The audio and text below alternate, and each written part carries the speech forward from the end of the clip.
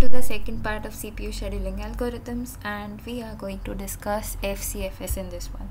So let's make a function for FCFS, and what do you have to pass over here? We are going to pass our NAB, that is names, arrival time and burst time lists. So from this, now in FCFS the logic is that we sort all of our processes by their arrival time. In case the arrival times are mentioned in a non-linear way, we sort them, and yeah, we just keep on adding them to our process queue and our time queue, and then we'll pass it to our gantt function. So let's do it. Sorting. So we'll first have to test whether we know how to implement a bubble sort algorithm. Okay, let's sort a normal array, a normal list, by using bubble sort. So that is for I in range n-1, and for I in range, okay, we can go up till n. So for j in range n-I, okay, we go from I till n-I. So, and yeah, we see if our n of j is greater than n of j plus 1, we swap those. So what do we do? N of j and n of j minus 1 will be swapped.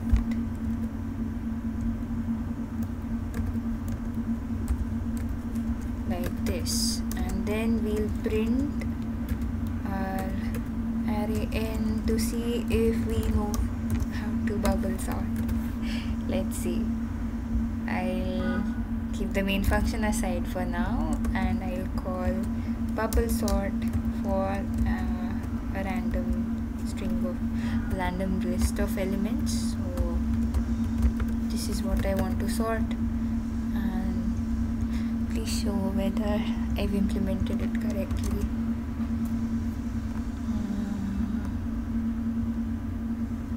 Okay. Length of n.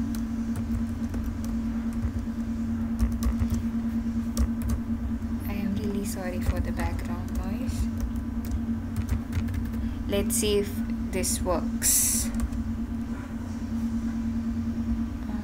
It is already going out of range, so maybe -1 everywhere.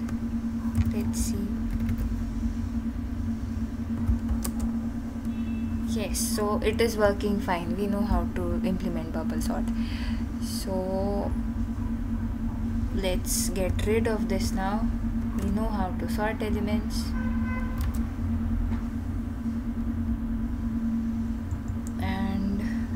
FCFS, and we are going to receive NBA, not NAB. NAB, and for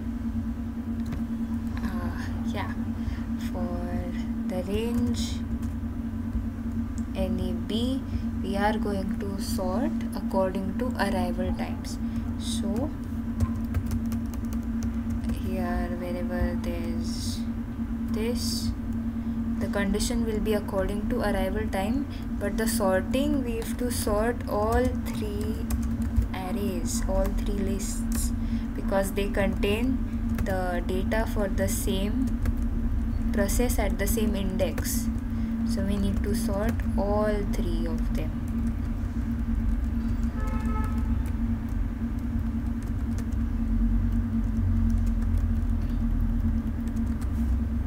And also we'll have a process queue So let's just name it as q and a time q for passing it to our Gantt chart.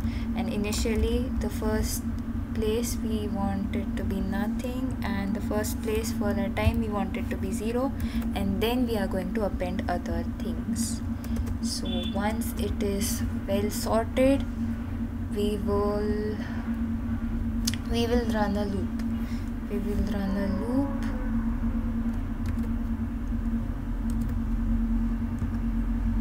in our for all elements in our lists. What we'll do is we'll keep on adding the burst time. So we'll first append q.append name and t.append burst times. Okay, and not just burst times. In this we are going to append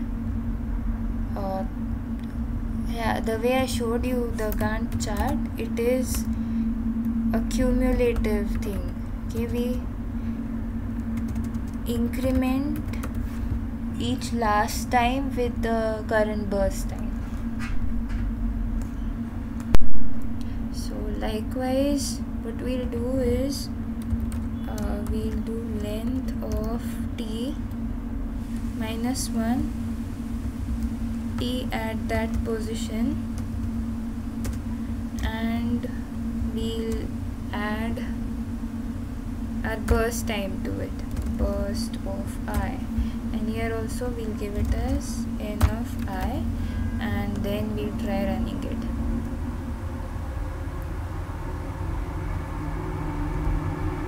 And for my convenience, I have created these 3 lists which I'll be passing to my FCFS function. So let's just pass nab to it and let's see if it works correctly. I am not printing anything. I will print a Gantt chart for this. I am really sorry for the background sounds.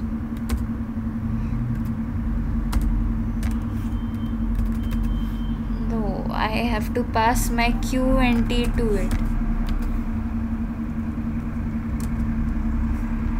and is it working correctly?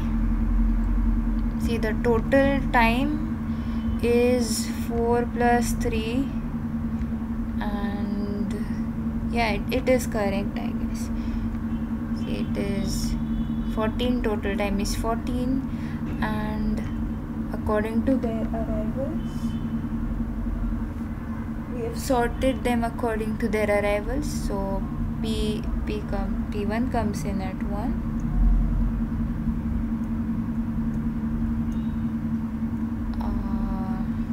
no, it should have started with P4. I'll correct it.